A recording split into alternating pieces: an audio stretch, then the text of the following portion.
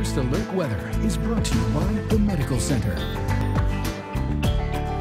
Well, we had numerous closings and cancellations this morning, and we've got a new batch running down at the bottom of your screen. In fact, we're going to leave that polar report up there for the rest of today and all through tonight, as we're just now starting to get some closings for Tuesday. A lot of school systems deciding that they're not going to have classes tomorrow. So watch the bottom of your screen. You'll see a just in banner that will pop up ahead of that, or on top of that little listing down at the bottom of the screen.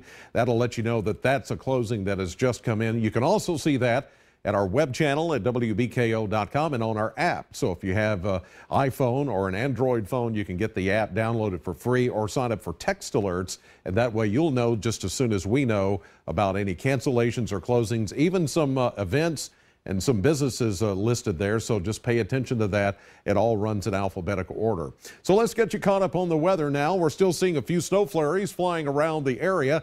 And from time to time, we get a little bit of sun breaking through the overcast sky, and it's just taking just a little bit of sun energy to break through and then cause even more snow flurries to happen. It's kind of a convective setup here, kind of like it is in the summertime. You just reverse the temperatures, of course, and the same kind of thing happens in the atmosphere. And so from time to time, when the sun comes out, it may look like, oh, everything's about to clear up, and then you'll get another little burst of snow flurry activity. It's not really going to add any accumulation to anything that's already out there, but it may provide another dusting in some cases across the area.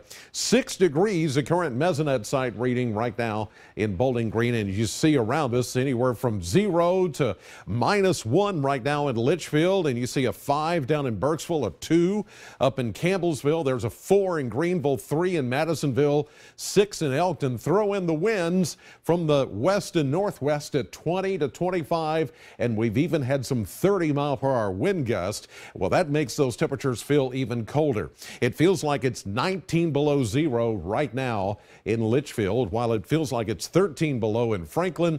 18 below is what it feels like in Calhoun. And up in Elizabethtown in Hardin County, the current wind chill factor makes it feel like it is 21 below zero. And here's what I'm talking about, the mix of sun and clouds. And from time to time, you can even look down the road and see snow flurries, and then the sun comes back out. It's that kind of atmosphere where we still have enough upper level energy with the moisture in play, and it's so cold that it only takes a little bit of moisture to form those little snow flurries. And so we're going to continue to see this from time to time through the afternoon and evening. 5 degrees right now, but it feels like it's 14 with that northwest wind at 16 miles per hour. You're seeing a mostly sunny sky up in Munfordville with a temperature of 4, but it feels like 16 below at the moment.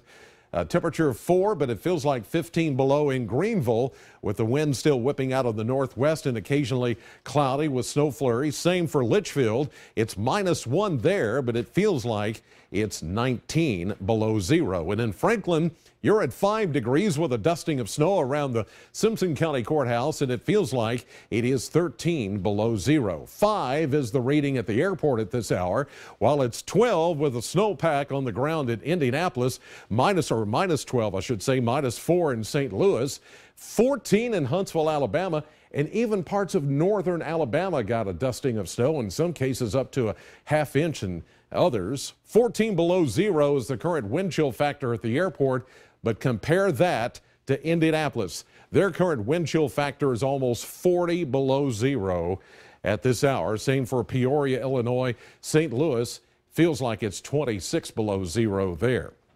Now, we're rid of the main system except for little pieces of energy that continue to rotate on the backside of it. So we're going to see the flurries from time to time this afternoon and in through the early evening hours. But overnight, things should begin to improve as far as that's concerned. But the cold air, of course, is here for the rest of today, tonight.